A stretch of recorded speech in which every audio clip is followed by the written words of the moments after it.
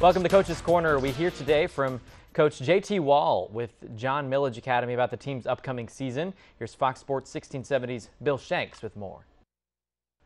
In the 5 seasons before JT Wall took over as the head coach at John Milledge, the Trojans had 5 straight losing seasons, but the last 2 years have been a little bit different, 19-5, including a trip to the state semifinals a year ago. JT Wall, the head coach of the Trojans, joins us here. You know, that's quite a turnaround, but what did last year, the success you had, you were undefeated up until that last game of the season, what did that mean for this program?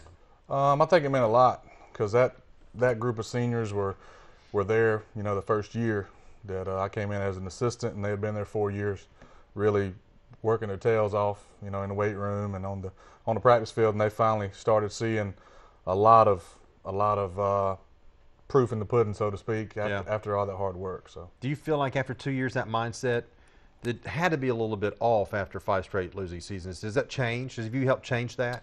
I think we've pretty much revived the culture. I mean, because you know we were a winning program before, and they were for a while. They just had a slump a couple years, and I think we're back on track, and the kids have bought into the program and what we're trying to accomplish. That loss in this semifinal still sting a little bit? It still hurts, man. It still hurts. I'm sure. It's tough. Yeah, no doubt. Well, your offense last year scored 41 points per game, but only 2 returning starters. That's tough too, isn't it? It's very, very tough. You know, we graduated 18 seniors.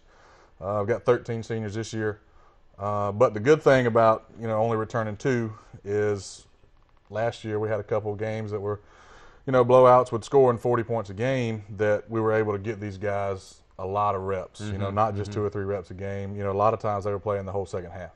So they have some game time experience, and we feel like we've got some guys that are ready to step up and ready to take control, so to speak. Quickly, name a couple of your skill players that you're looking forward to seeing this year.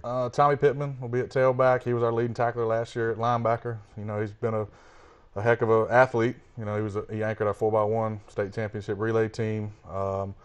We've got Colby McCommon looking to be the starter at quarterback. He's been there 3 years. Hunter Harding will be at fullback. So, you know, we've got some receivers and some tight ends that I think will be in the mix as well. All right.